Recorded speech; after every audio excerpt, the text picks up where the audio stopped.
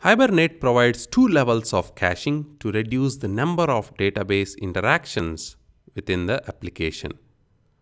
This improves the performance of our applications. The two levels of caches are first level cache and second level cache. The first level cache is associated with a session object. That is, Hibernate will execute all the updates, inserts, deletes we do against the objects in the session cache.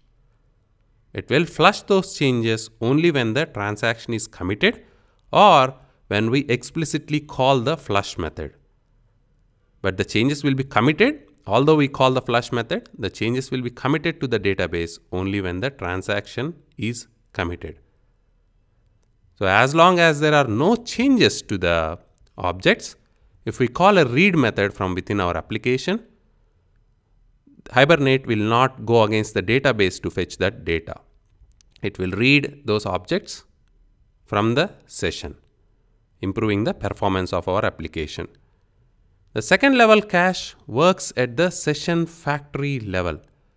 Hibernate allows us to configure different cache providers at this level. Cache is the default cache provider.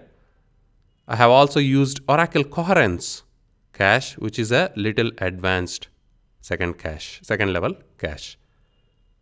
Once the objects are cached at the session factory level, they are available for the entire application, not just the session, which will improve the performance of our application further.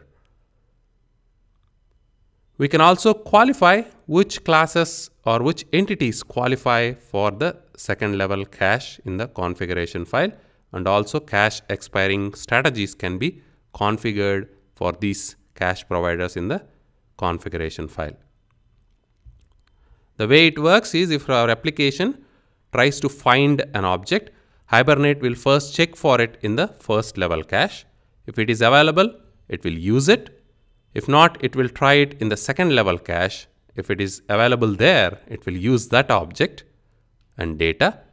If it's not available even in the second level cache, that is when Hibernate will go against the database.